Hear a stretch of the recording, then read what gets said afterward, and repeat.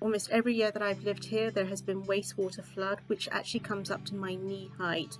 So it is dirty, foul water surcharging from sort of manhole cover. You feel anxiety, you can't sleep at night.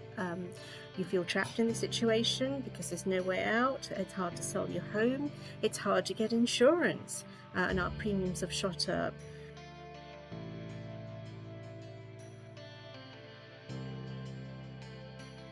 At the time, I felt very on edge, very anxious and a bit emotionally fragile. It was quite tough. Obviously it's the place where I live and sewage flowing out in a way that you can't really stop. You're just watching things getting worse. It's very tough. I felt stressed. I felt concerned about the impact of the flooding on my home.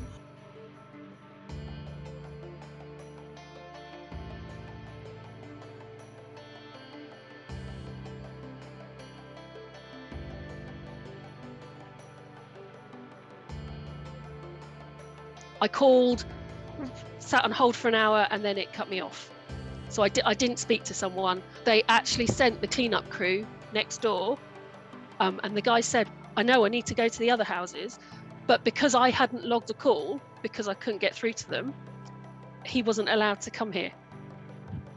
So it's quite frustrating. They come out, they do the investigation, they tell you they'll call you back. You don't hear anything, you get given a reference number, so you call back a week later, you spend an hour on hold, someone brings up your record.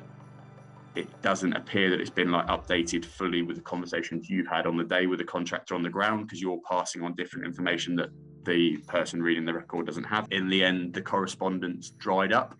Here's a reference number if you need anything else. There's nothing really more we can do.